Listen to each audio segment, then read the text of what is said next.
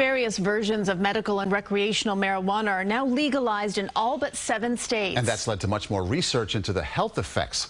CBS 2's Dr. Max Gomez reports on new studies showing surprising heart effects in young users.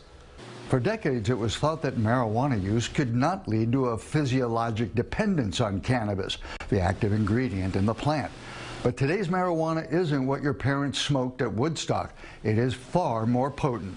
It felt as if my heart was going to explode out of my chest.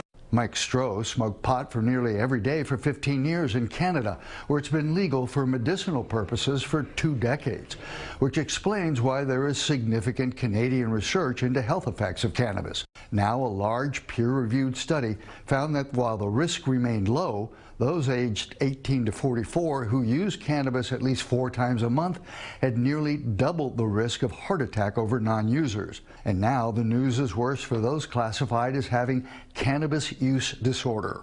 These are individuals who use cannabis with a frequency that has an impact on their functional abilities, how they're functioning at home, at work, in relationships, at school. A new analysis presented at the American Heart Association Scientific Sessions found that overall 4.1% of patients hospitalized for heart attacks also had cannabis use disorder, and the proportion nearly tripled from 2.4% in 2007 to 6.7% in 2018. That doesn't necessarily mean that cannabis use or cannabis use disorder causes heart attacks. It could also mean that there are other factors. The study did not control for those other factors, such as use of other substances like tobacco, alcohol, or cocaine.